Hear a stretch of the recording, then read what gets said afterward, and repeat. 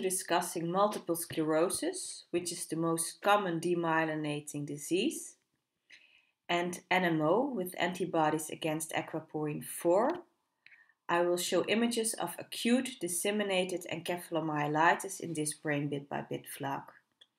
And as you can see, all these demyelinating diseases are part of a spectrum with some differences. In ADEM, there's a monophasic disease with involvement of both white matter and deep gray matter structures. It occurs mainly in pediatric patients with a peak age between 5 and 8 years old. And it is post-infectious or post-vaccination. So there's a peak in ADEM in winter and in spring. The white matter lesions in acute disseminated encephalomyelitis are not as well defined as in multiple sclerosis, as you can see on this image. And they are also located in the deep gray matter in contrast to MS.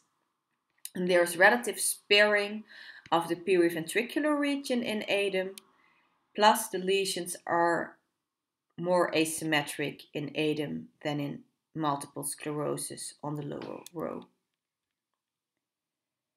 ADEM and MS do not only differ in presentation, monophasic versus relapsing remitting, dissemination in space and time, and in the location of the lesions, but also on histology. In multiple sclerosis, the demyelination is confluent, whereas in ADEM it's more perivascular, perivenous, as you can see on these images.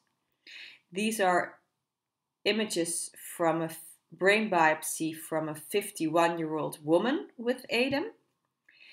And on this staining, you can see a small structure surrounding the blood vessel. And we've discussed this structure before. This is the glial limiting membrane. And we talked about it in polymicrogyria. And in the embryology, the glial limiting membrane is located under the pia and it prevents overmigration of neurons. The glial limiting membrane is also part of the blood-brain barrier because, as written on the website, the pia continues around the blood vessels, and if you go to the very small vessels, the pia mater turns into the astrocyte end feet. So the glia limitans is located under the astrocyte end feet. In ADEM, the inflammation and demyelination might be because of a cross-reaction with the infectious agent, or it might be that the infection damages and primes the blood-brain barrier.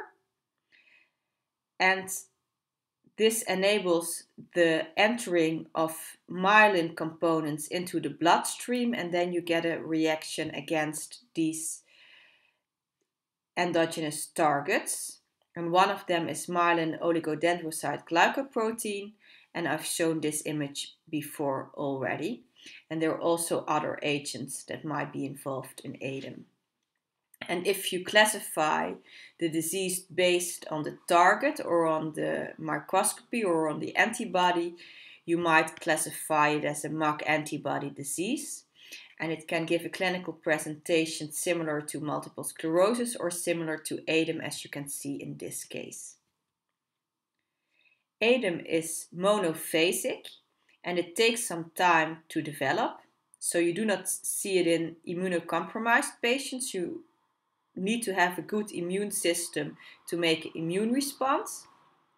And initially patients can present like they have a viral encephalitis, and if you image very early the MRI looks normal, and then after 1 to 3 weeks the lesions appear simultaneously, and after 2 months they have disappeared simultaneously. So it's all monophasic. There's variant that's called ADEM with the multiphasic demyelinating encephalomyelitis. And there is also a very severe presentation with hemorrhage, which is called hemorrhagic encephalomyelitis.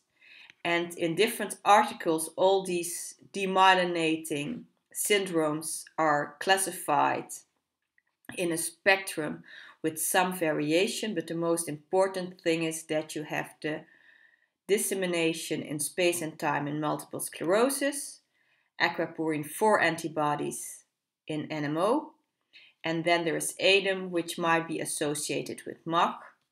And I will discuss in the next brain bit by bit vlog the very severe presentation of ADEM, the acute hemorrhagic leg encephalitis.